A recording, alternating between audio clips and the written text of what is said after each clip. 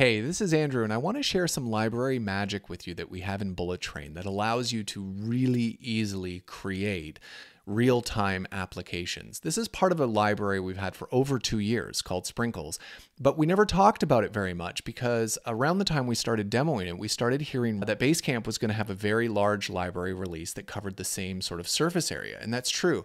Hotwire and Turbo in particular overlaps pretty significantly with what we had developed, and so in some ways there were components that we had developed that we didn't need anymore.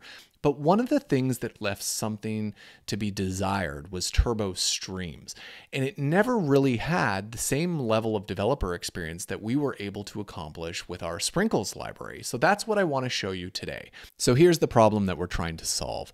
When I add a new record in my Rails application, I don't see it in any other view until I refresh the page. And if I edit that with a new name, I don't see that update over here until I refresh the page. What we would like to do is with 7 lines of code, make this application real time. To accomplish this, I'm going to go into my editor and I'm going to edit 2 models and 2 views. So first, the creative concept model should include the Sprinkles broadcasted concern. We're done. But it's not the only one. We also want to, for this index view, broadcast the team's association of creative concepts. So we include the Sprinkles broadcasted module, and we specify that this association here should be broadcasted when it changes. Now in the view, we want to find the box component that corresponds to this view right here. And we want to say that that box should be streamed from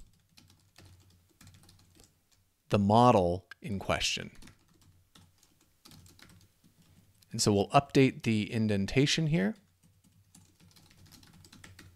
And then for the index view, it's the same thing. We want to go into that partial and say that that entire box should be streamed from, but it's not the individual record. In this case, it's the team, and it's the association that we want to stream it from. And so we'll update the indentation there, and we should be done. Let's see if it works. I'm going to go back to the index view and add another record, and you can see that it's been added here automatically. And likewise, if I go in here and edit the name, it updates here and here automatically. Finally, if I go back here and look at the index view and start removing some of the objects, you can see that they delete from both places automatically. So not only have we not needed to dabble in any JavaScript, React, Vue, but we also haven't had to dabble in any sort of alternative rendering mechanism like what you see on the server side with Stimulus, Reflex, and CableReady, or with Turbo Streams. Instead, this is a completely progressive enhancement to a regular Rails application and regular ERB rendering.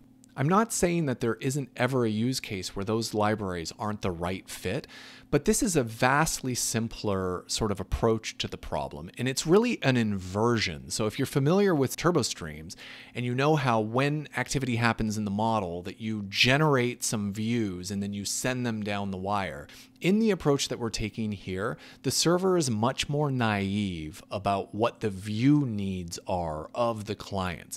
And instead, it leaves it to the client to figure out what it needs to update. So without getting into too much detail, those of you who have dabbled in this problem space will probably be able to think about some of the shortcomings and some of the limitations, ways in which this may be a little less efficient. But the reality is for us, this has solved 95% of the problem, and it's way simpler than anything that we've seen out there. Thank you so much for your time watching this demo.